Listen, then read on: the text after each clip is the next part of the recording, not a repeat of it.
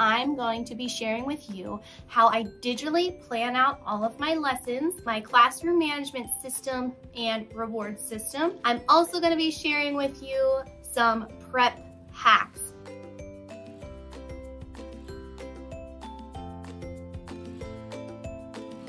Hi, good morning. It's about 6:50. Making my coffee, getting ready to go out the door and start a new day. I'm excited for you to come along with me. Coffee, water, lunch, school bag. I think we're ready. We are here.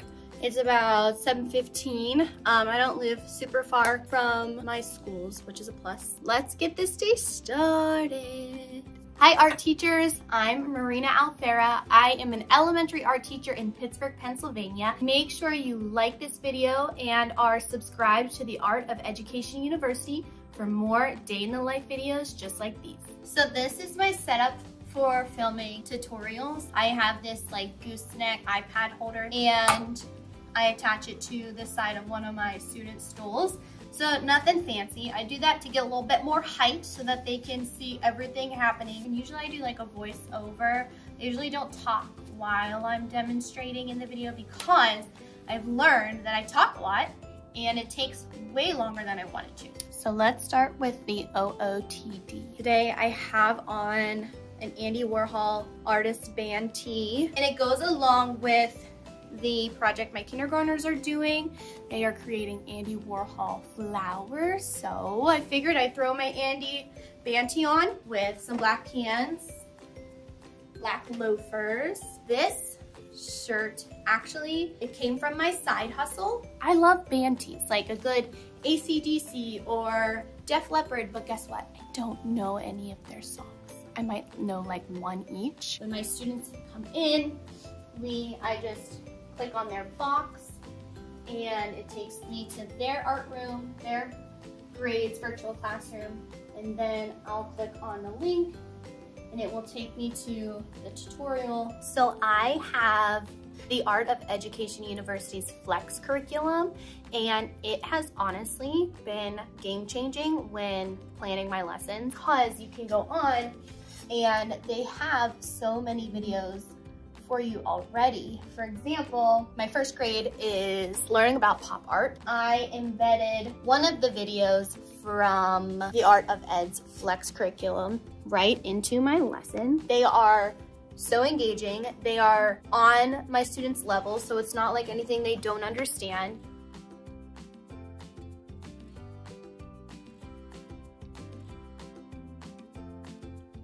So over here, I have my supply shack. I put out all of the materials my students are going to need for that cycle. I prep them on the supply shack at the beginning of the cycle. Because I don't have any transition time, this helps me to just grab what we need, or if my students need something, they come over, they can find it on the supply shack. I also keep a bookshelf by my supply shack with other materials that we use really often. So like Sharpies and Quick Sticks, oil pastels, markers are here because you never know what you're gonna need and when you're gonna need it. Okay, so let's talk about this microphone that I use. It's like a headset speaker combo. This is the Zowie Tech. So I used to just clip it. It has a clip on the back. I used to just like clip it to my pants or clip it wherever, but it kept falling off and I actually broke one because it fell off. Comes with this little belt and I just clip it around my waist here, which is actually quite nice because it stays in place. And then I just put this little headset on and this saves my voice. I can talk at a normal volume and they can hear me in the back of my room. I mean, my rooms aren't like super huge, but they're big enough. And it's nice because I can use my hands. If, you know, art teaching doesn't work out, I can always like, I'm ready to be a pop star or a telemarketer, whatever comes first. But I highly suggest getting yourself one of these. Today, we are gonna start to map out our Wayne Thiebaud ice cream cones. We're going to repeat that cone shape to show repetition, okay? We're going to add shadow like Wayne Thiebaud did in his artwork. Cool? Win. Awesome. To get started, I need you just to wait, watch, know when to get started, okay? Third grade is working on Wayne Thiebaud ice cream cones with oil pastels. And we have them organized by color in our blue trays at our table. Handmade handout to help with shading.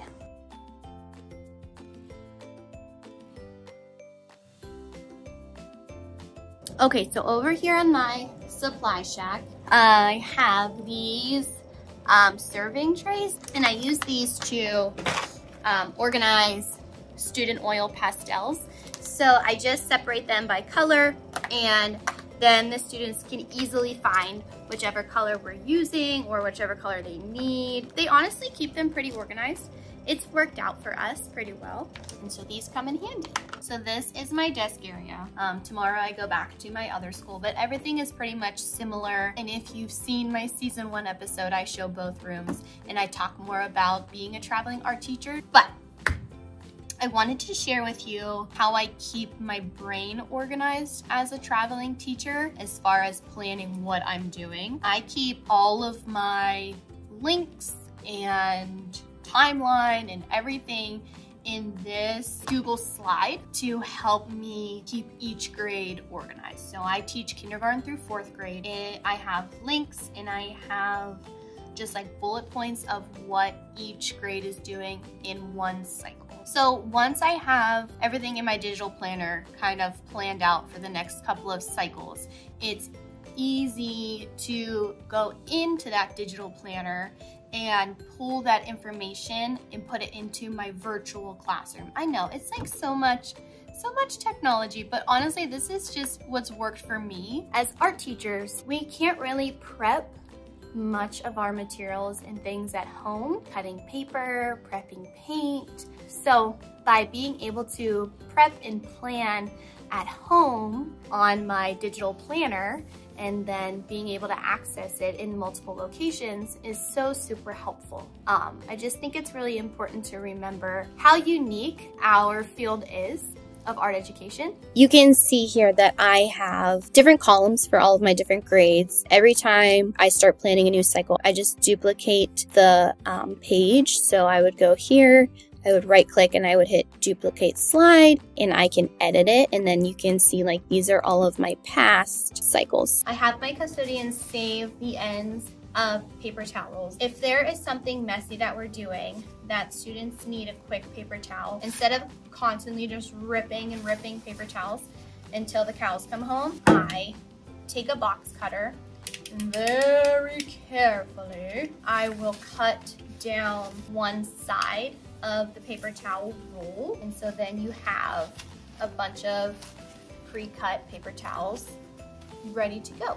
Once I have some of those paper towels cut from the roll, I'll stick them in this bin and just wet them with a little bit of soap, a little bit of hand sanitizer, just in case we need like a really quick wet paper towel. If we don't have time to fully wash our hands at the sink, I will have them do what I call the walk and wipe. So they kind of just go in a line around the room. They grab one of these out of the bin, wipe their hands a little bit, continue over to my garbage can, and then into line while they are wiping their hands with the wet paper towel. Usually by the time they're gone, it's time to refresh them anyway. Okay, it is 12:17. I just finished 4 back-to-back classes. I have a 30-minute lunch, and then I have 3 more classes, and my prep period is at the end of the day today, so it's a marathon, but we're doing it. So for lunch today, I have salad. I really try to meal prep my lunches for the week. I really try. If it doesn't happen on Sunday, then it usually doesn't happen. And I love cafeteria pizza more than like just as much as the next person, but try to be a little bit healthy. I'm not saying I'm a chef. This sounds pretty good. If the art teacher thing doesn't work out, culinary school, here I come. Just kidding, nobody wants that. One batch prep hack that I use is anytime I'm using a tracer. So yes, sometimes I use tracers because I think it's important for the students' fine motor skills to be able to trace certain shapes. Tracers like this with tag board.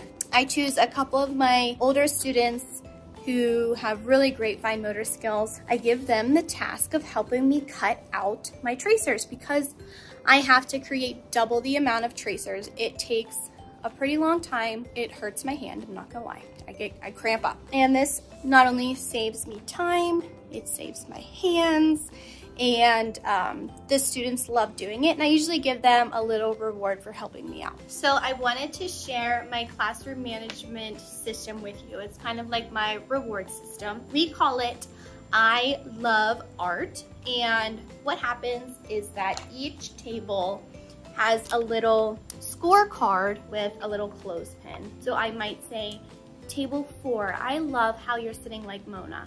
They get to clip up to the first heart and they've earned 1 point.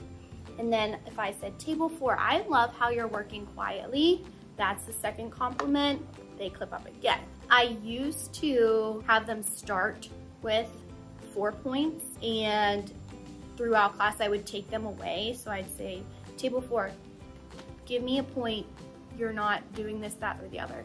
And I just felt like it was constantly negative. So I flip-flopped it, and now they are earning their points. And I would notice that I was complimenting them anyway. Behind me, you will see I have class scoreboards. At the end of class, I say to them, okay, count up your points. You either earned 1, 2, or 3, or none, and go put them on your scoreboard. So then I have these little hearts. The table has a square in their class's scoreboard. So this is one scoreboard here behind me. And they put either 1, 2, or 3 hearts in their table's square. So at the end of each quarter, we count up the hearts. Whichever table in their class has the most hearts, those students win face paint. So we take a day, we do like an Artsonia sketchbook day.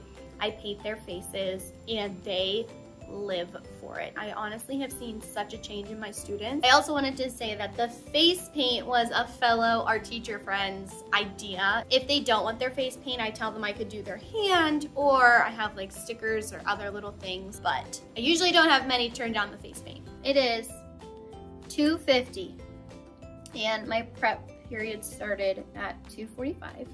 I am so exhausted. It's taking everything in me right now not to just sit down, but I have to film a tutorial and clean some of the dumpster area back there, the disaster paint sink area. So I'm gonna do it. I'm just gonna power through. I'm gonna do it and then we can go home. I think it's really important to talk about work and home life balance. I have 4 kids. I have a toddler and an infant, well, baby, she's 8 months. And then I have 2 older sons. A lot of fellow art teachers are parents. A lot of them are not, which is great. I can only speak of my experience, my current experience as a mom. My advice to fellow mom art teachers would just have to be that you are doing amazing things. Some days it feels like we are drowning. It feels like we have no idea what we're doing. It feels like we should just throw the towel in because it's too much. Yesterday, I had to leave my daughter at home with my husband. He was off. I had to leave her home sick with a fever to come do my job. And a lot of times we're leaving our babies to teach other people's babies. And that itself just speaks volumes about what kind of person you are. When you're unsure of your why, just remember that even when it might not feel like it, you are making an impact on at least one of your students. Okay, friends, it is 3:55. I am exhausted and my day is just about over. I hope you had fun coming along with me in a day of my life. I hope you enjoyed learning how I digitally prep, how I run my reward system, and how I use the virtual classroom to stay organized. If you haven't done so already, make sure you like this video and subscribe to the Art of Education University for more videos like this. Bye!